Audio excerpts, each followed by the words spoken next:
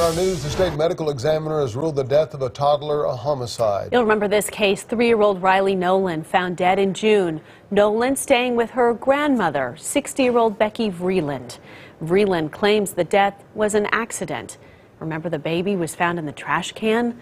The medical examiner report lists the cause of death as blunt force trauma to the head and has ruled the manner of death a homicide. Vreeland, the grandmother, was arrested and charged with first-degree murder on the day the baby's body was found.